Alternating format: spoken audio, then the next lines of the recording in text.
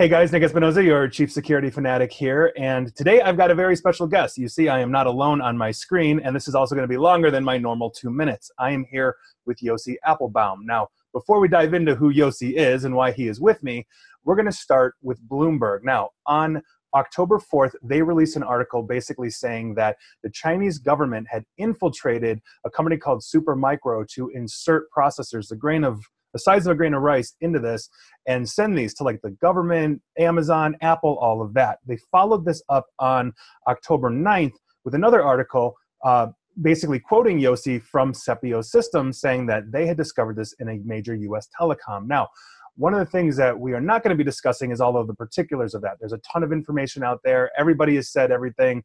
You can make up your mind on that. But what we are going to be talking about today is supply chain hacking, which is what this whole Supermicro situation is and how it's affecting us on a worldwide scale. So Yossi, thank you for being here with me today. Thank you. Great. Now, please tell me more about Sepio Systems and what you guys do before we get going. So Sepio is a 2.5 years old startup cybersecurity company. We are actually focused on keeping hardware infrastructure clean as much as possible, helping our customers, which are mostly enterprises, to keep their infrastructure, their digital infrastructure, hygiene. Mm-hmm. We have a software platform in a SaaS module that deploys into the enterprise, and we use that in order to perform that service. So basically, your focus then primarily in the cybersecurity realm is on the hardware side, how it's secured, how it's developed, all of this kind of stuff. Now, as we were talking, we're going to be discussing supply chain hacking. Do you want to let everybody know what supply chain hacking is, how that affects us? Yeah, let's start by defining what is supply chain. So most of the people that we'll talk with will define supply chain between the manufacturing process and when the device or the box actually lands on their footstep or doorstep, sorry. That's wrong. Supply chain starts when someone thinks way before design on an idea to develop something, and it ends when the device ends its life, when you throw it to the trash.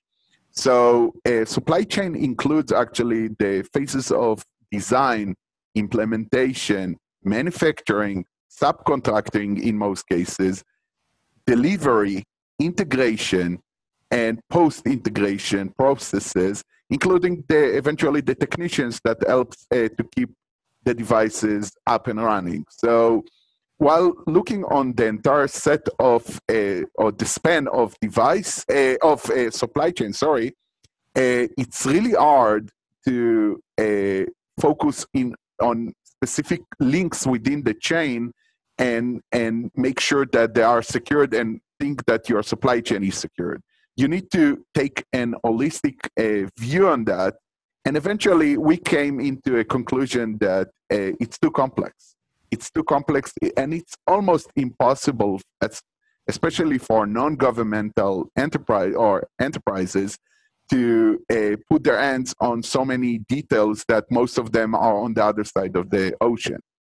Our approach is different. Our approach is actually, and regardless if it's our solution or just the approach, our approach is let's face reality. Let's understand that supply chain is potentially broken, and let's deal with that by securing the enterprise against the result of such a broken supply chain. Yeah, and I think that's a really good point. Just as somebody that obviously is also in cybersecurity, and we work on a lot of different cybersecurity frameworks like NIST, which is now really pushing supply chain holistically. I think what you're saying is absolutely correct. It's not just who I'm buying stuff from and how I have access to, so much as it is from start to finish. And I think it's one of those things that we can no longer escape. And when we're looking at these major hacks that have happened over the years, the Targets, the Home Depots, et cetera, it ends up being somewhere in their supply chain where they're getting hit and compromised, whether it's they're getting elevated access or hardware and all of that. And I'm wondering, because you're focusing purely on the hardware side, is it you specifically, or Sepio rather, going through looking at schematics So if you're going to go into a data center and try to find something like a compromised server that's hit in some way, I mean, are you looking at original manufacturer diagrams and specs? Are they giving these to you, or are you just looking at it, from a hardware data flow standpoint? Like, how does that work on your end? So it depends who's the customer and depends what's the scope of our work.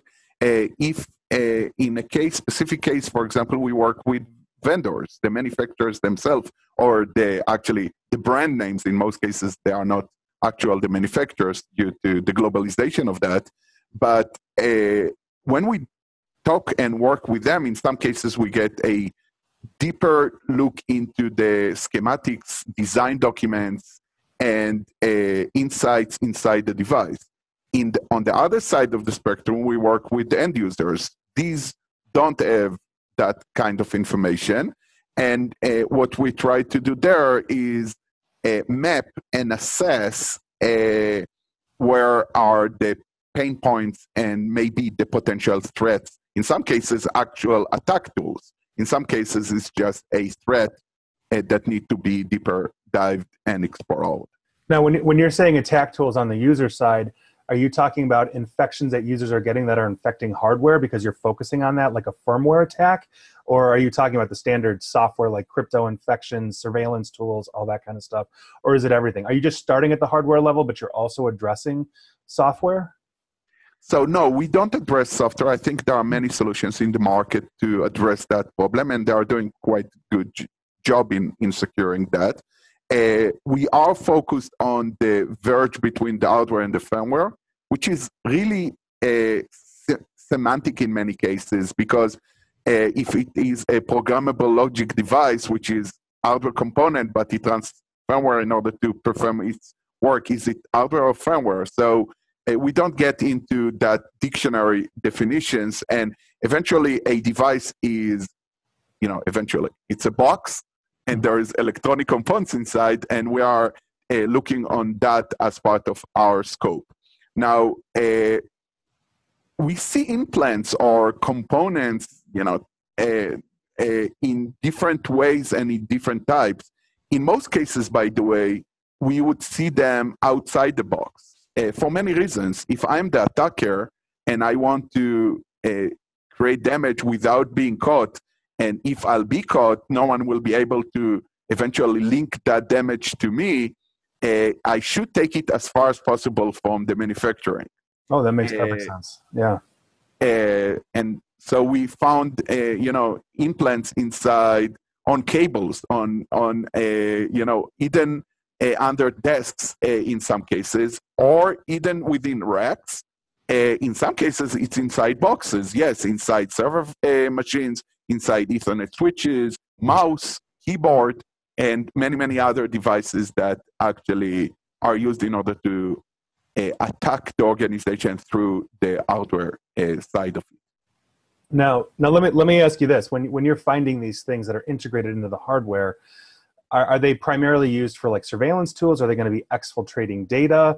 Is it just anything and everything that you've got going? What do you primarily see when you are looking at specific attacks? Like if my mouse is infected, why is that important? Like what is it doing for me? I know why it's important. I'm just for the general audience. Like why is that? Well, what are we going to see? What is that user going to see? Or not see? What is it going to be doing? Well, eventually we need to go back and understand why people are attacking through hardware. There are two main reasons. It's actually the same as in software, but in a different way. Eventually, the attacker wants to steal your information or create damage. And create damage in some cases in order to get the leverage and get some money. But the main idea is that in order to steal information, hardware is the best way to do it. In most cases, hardware attacks will not be found by any of the existing cyber tools, okay? Because whatever you can do in software in order to spy and steal information from your targets, if you are the attacker, eventually you need to use the customer network in order to exfiltrate the data out. Mm-hmm. And if the customer is strictly monitors that, it's quite hard to do that, especially for a long term. If you are using an hardware implant or an hardware device in order to do that, and we'll get back to your mouse question in a second, it's much easier because the hardware has an option to have an out-of-band network interface, wireless, cellular, whatever, and we found many of these. So much more robust for a longer term, and even if you'll catch that eventually, you don't know what they took. You don't know for how long they've been there because your forensic tools, your monitoring tools have no clue of what happened and how and for how long. And that's another layer of threats, even after fact, after you found that. The mouse is actually a great example, and we use that in many of our discussions with customers. We found malicious mouses in different locations around the globe. Inside the mouse, someone can hide, or actually not can, someone hides a small computer that actually plays a game with your computer. So that small computer is actually looks in front of the computer as a virtual keyboard. The keyboard don't see your computer don't see the keyboard as a threat. And by doing that, they can actually send commands to your machine. They actually used another path of data from the machine out towards that computer and then through a wireless interface outside their network, but they don't want to do it in public and explain how they did it. It worked out of band for a long time. In one case, for more than half a year, these criminals were stealing information from a tier 1 bank. And that's a concern. Yeah, and I mean, it also begs the question of how they're physically able to get the mouse into the, or whatever the hardware is. And you brought up an interesting point too, because one of the things that I do when I'm walking my clients through assessments or my potential clients is, okay, who are you catering to? Who wants to hack you? Are you going to be a target for groups like Anonymous? Is it going to be state-sponsored hacking because you've got intellectual property they might want?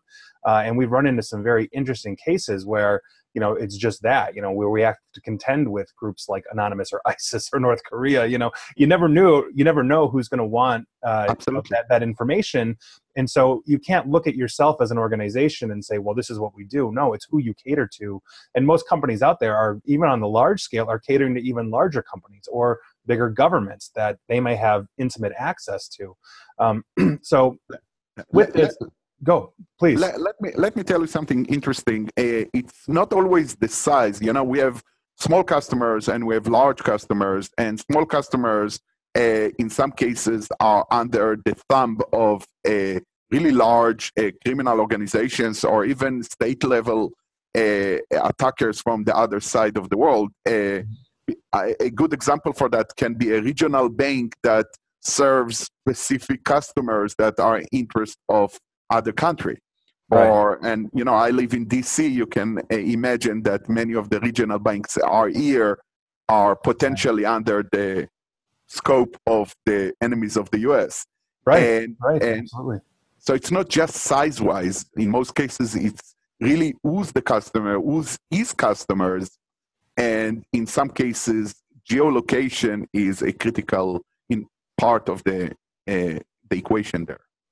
Right. No, I think that's a really good point. And the other thing that I wanted to bring up too, just going back to hardware infrastructure, if they're exfiltrating data, meaning they're stealing data and moving it out through the company's own network, a lot of companies are running advanced technology at the perimeter, meaning they've got good next generation firewalls like Palo Alto Networks or Checkpoint, something at that level that you can do things like application whitelist and blacklist on. So you're not allowing specific traffic in and out. Now, if you've got a situation like this where you've got your mouse, and we'll just keep using that because it's such an easy example. How is an advanced detection technology, how's it going to bypass an advanced detection technology like a Palo Alto Networks firewall or something at that level? Because they're using out-of-band connections. They are using a cellular connection or a Wi-Fi connection to an out-of-band network. And in such case, no one will pay attention to that because it's not running through the network. So what we keep saying to our customers is, it can happen through out-of-band connection, and B, you won't know anything after you'll find it. And back to that story, in many cases, we actually create the bridge between these air-gapped networks, in some cases, totally air-gapped networks, and their forensic tools by actually bringing that information to the forensic. So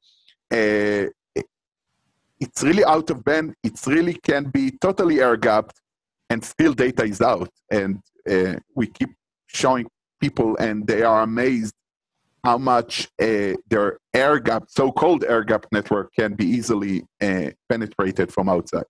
Yeah, I mean, and it goes beyond creating like a zero trust infrastructure. Not even air gapping, which means you're physically removing the computers or devices from the network, and you're still able to plug things in to exfiltrate over a cellular network. That's kind of crazy. I wanted to get your take on this. I just actually read this article yesterday. It's about basically Iran. Their nuclear program right now is it looks like it got hit with another Stuxnet type situation that is infecting and causing a whole lot of chaos on that, and the world is kind of silent right now as they're dealing with that. Do you have any thoughts on that specifically? Because Stuxnet I've always found very, very fascinating. For those that don't know, it was a very specific and tailored virus that actually I think it was the Israelis as well as the CIA were able to infiltrate into the Iranian nuclear program and basically wreak havoc on what's called the SCADA system that they had illegally purchased, shutting down their nuclear program. And Iran seems to be having a similar issue in the last 24 to 48 hours. And I was wondering about your take on that, just given your background and what you do on hardware and everything else. So I spend, as you know, I spend my time in the Israeli intelligence community in the past. Right. And due to the fact that my chairman is the recent former director of the Mossad, and one of my advisors is the former CISO for the CIA. I would say that I hope it's true, but I really don't want to talk about that. Fair enough. And and we hadn't talked about that before, to be fair, and everything, but it just literally just in the last 24 hours. So fair question. Yeah, but it just I keep up on the news, and as people who follow me know, I'm talking about these things every day. So the only thing I would say that I wish all of us, especially in this part of the world, that news like that will eventually become true and will save lives on both sides. There's no more than a constructional damage to a program that shouldn't be running in any case, right. I guess. But no one is dying based on that, which is, I guess, good for everyone. Right. Yeah, I would agree. So we'll jump gears then, and let's look forward, because we have a major problem in the United States, and with the government itself in terms of cybersecurity. We are a bit of a confederacy. A lot of different government, a lot of different government agencies and departments have different standards, even though they have very similar compliances. Recently there was a case of the USGS, U.S. Geological Service, basically getting shut down with Russian malware, and it had nothing to do with the Russians. It was some guy going to adult websites that was getting everything infected, and he was bringing in a flash drive and all that. But what I want to talk to you about is, we have, for the next 100 plus years, as long as this country is going to be surviving, we're going to have elections, and our elections are increasingly more electronic. And while it's confederated, some of us punch a hole or draw a line, some of us tap a screen, because you deal on the hardware side, and we've seen very easy hacks and identification of how to break into these things at conferences like Black Hat and RSA. What does the future for election security look like in the United States when you're dealing with infecting hardware? How easy would it be to do that, and how would we defend the United States in an election to ensure it? And obviously there are different things like information campaigns and all that, but the actual voting process itself, how are we as a nation going to move forward and secure that at the hardware level? Well, it's a wonderful questions with a very complex answer. We are dealing with that a bit too little, I think, and not just as a company, but as a society. And I would assume, and it's a educated guess, I guess, that governments from outside the U.S. would and are manipulating our voting results because it's so easy to do it. It is. Yeah. Some of these machines are, created in the 80s or early 90s, and there is no security in mind in these computers eventually. And some of them are not even patched, that's on the software side, to the recent OSs, but all of them in common, I would say, have external interfaces that can easily manipulate it.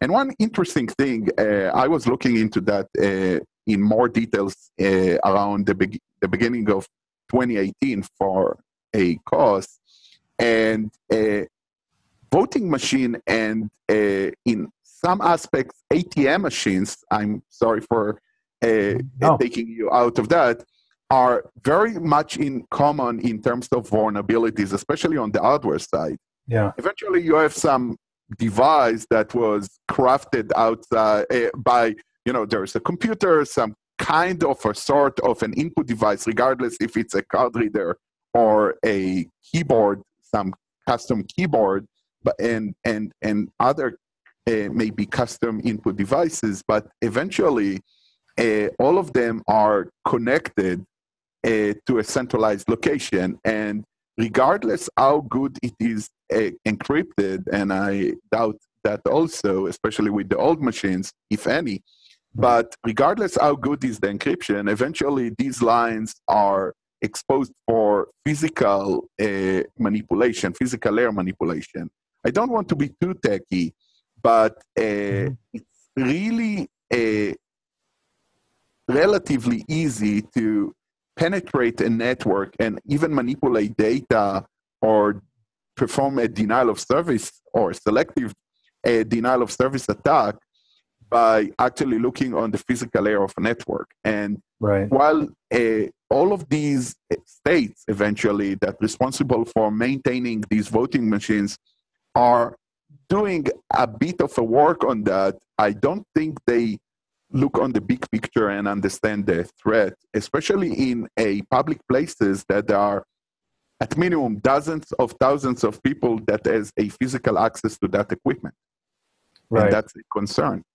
Yeah, no, absolutely. I mean, and it's something that, we've brought up. I don't know if you know, I actually write articles for Forbes and all that, and I've brought up, election hacking. Interestingly enough, and on a complete aside, and probably 3 of my viewers are going to know this, but we've actually run into ATMs when we are doing work with banks that are running OS2, specifically because they believe that nobody's going to know how to write an infection for the damn thing, because it's an old operating system from IBM that is now defunct. Well, yeah. There are crazy attackers that have enough information about that. Yeah. Right. And by the way, the Secret Service just recently, a few months ago, released a note to all of us actually about ATM jackpotting. And that's something that actually we are chasing all around the world. And we, in many cases, see manipulated hardware devices. And I'm not talking about the simple schemers that are put in front of the ATM. I'm talking about much more sophisticated attacks, even though it's off-the-shelf tools, off-the-shelf darknet tools, but that allow attackers eventually to get into that network of ATMs and jackpot money out of ATM by connecting some simple device from outside. Yeah, it's nonstop. What never ceases to amaze me, especially on the hacking side, is just the innovation. Just the way people are finding ways around the standard defenses, and it's perpetually cat and mouse. We get into a compromised client, we figure out what went on, we plug the holes, we build defenses, and then we're just waiting for that person to innovate around, whether it's a government agency or it's that 15-year-old kid with a laptop and and just an insane amount of knowledge. And it's nonstop. But on the hardware side, it's just really interesting because we have this expanding need for bandwidth, this expanding need for use. Our cloud storage, I read an article recently that Microsoft is ripping out servers, at a rate of something like every 6 months at data centers to keep up with the increase that Azure needs for hard drive space and all of this. And by virtue of that, I have to imagine it would be very easy and lucrative for either a criminal element or a state-sponsored hacking division to want to infiltrate and break in the most easy way. And then on top of it, we've got organizations like WikiLeaks that are dumping locations of like every Amazon data center, which just happened. I want to say about a month ago, they got an old document and they put it out there. And so if we're looking at this moving forward, if we're looking at our intellectual property, and one of the largest wealth transfers in history is going on right now of stolen U.S. intellectual property moving to Asia, what does it look like in terms of defense? We have no real compliant law here. We're a complete patchwork of various compliances, and a lot of us adhere to specific frameworks like NIST or CSA for the cloud and all that. But what does it look like from a hardware side when I am a Microsoft, for example, and I have 1 million servers worldwide sitting in data centers? How am I going to understand from your perspective if I've got, like, let's say 5 servers of that million acting as exfiltration tools for a government or hackers or the mafia or whatever it is? How do they defend against that? Well, let's start by understanding the anomaly in the market. Okay, every number wins between 100 to 200 billion dollar on cyber spend. Everyone has his own magic number, but who cares what is the real number? How much out of that is going to secure hardware? 1 crumb, 2 crumbs, nothing.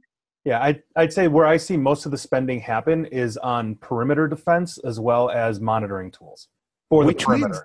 Which means that we actually almost beg to these attackers to use hardware as an attack tool. Yeah, well, it's a very easy way, as you just explained. But how's a Microsoft going to know? I guess they've got using easy numbers. They're in 100 data centers worldwide, and we know that's way more.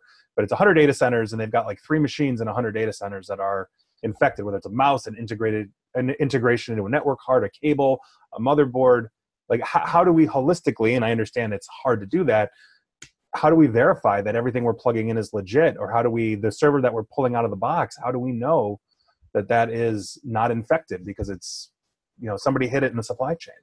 Well, I don't know anything about, the way Microsoft is doing, and I'm not generic company. Yeah. So I don't want to talk about specific customers, but of course, or names. And I would say that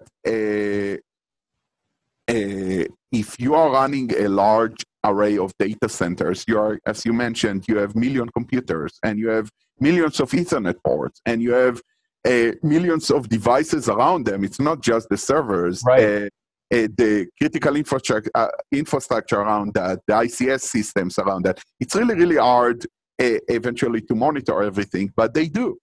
They do monitor everything in terms of the health of the network. They do monitor everything in the terms of securing the network from in and from outside. I think what these companies need to have is first a roadmap on how to secure their servers. Now, Microsoft is a great example, although Google are doing the same.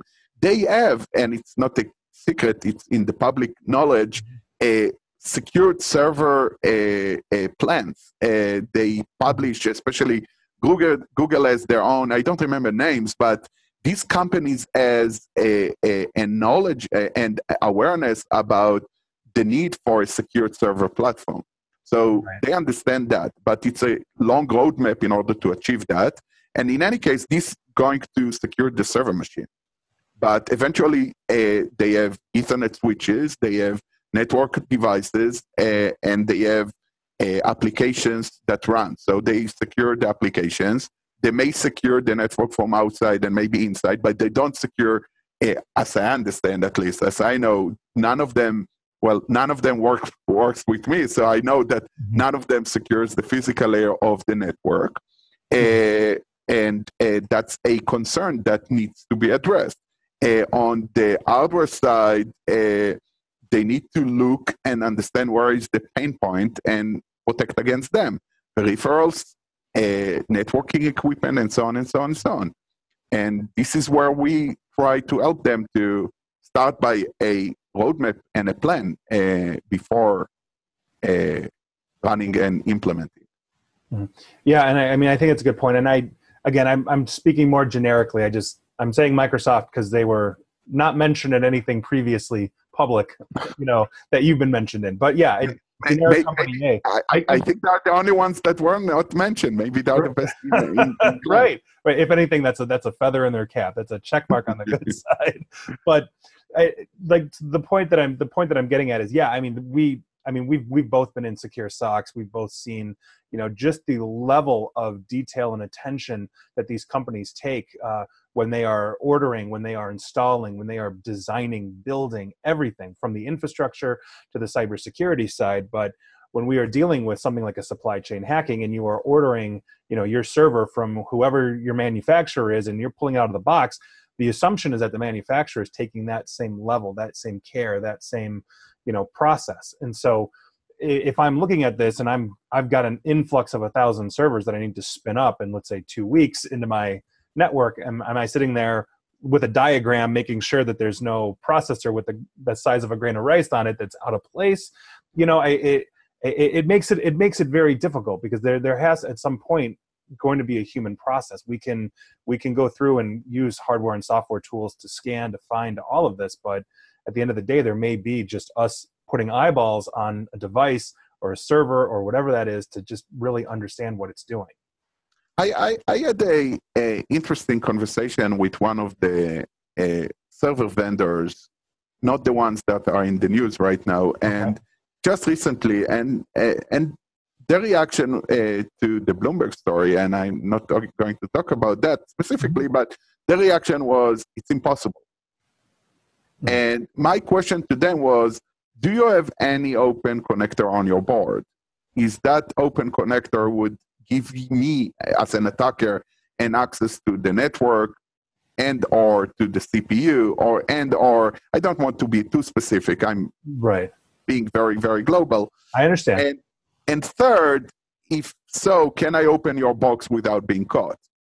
And if the answer is yes, yes, and yes, I think potentially you have a problem. Now, server equals Ethernet switch, equals printer, equals barcode scanner, and we're not going to mention the mouse again, but all of these devices suffer from the same vulnerability, okay?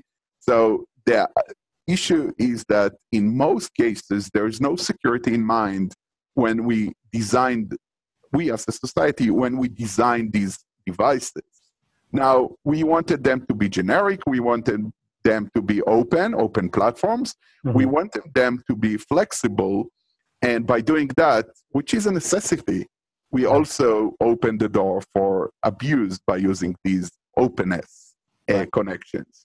And, I remember, and there is a blog that I released a couple of years ago about USB, which is fundamentally broken because of the usability of it. So, yes, we need USB. Yes, we are enjoying the ability to connect whatever we want, but we actually pay a price in terms of security. Exactly like we pay a price in terms of security in networking, in Ethernet, and exactly like we pay a price by an open platform hardware. So can we do something? Absolutely, we can do a lot. But we still start by facing the problem. Right. Well, and what you just said actually opens up a greater can of worms. So I wrote an article called The 5 Laws of Cybersecurity. And law number 1 is, if there's a vulnerability, it will be exploited. Right.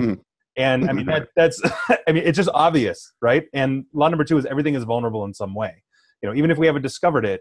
But I'm taking your logic and I'm applying it to pretty much everything. So we don't even have to look at the hardware level to see examples of the openness. So USB, which is a great example of that, is very open. It's universal, literally universal. And then we look at other platforms that can get people in trouble just outside of hardware and software, like Facebook, like social media, where we can see people abuse what is essentially an open system to deliver disinformation at the human level, not necessarily at the hardware or software layer. So it's absolutely fascinating. And Yossi, first, thank you so much for taking the time to talk to me here. I'm looking at the time and I'm going to have to wrap this up a little bit. But if people want to get a hold of you, if they're an enterprise customer that is watching this, and I know I've got a few that watch my videos, how can they get a hold of you? Sepio.systems, easy.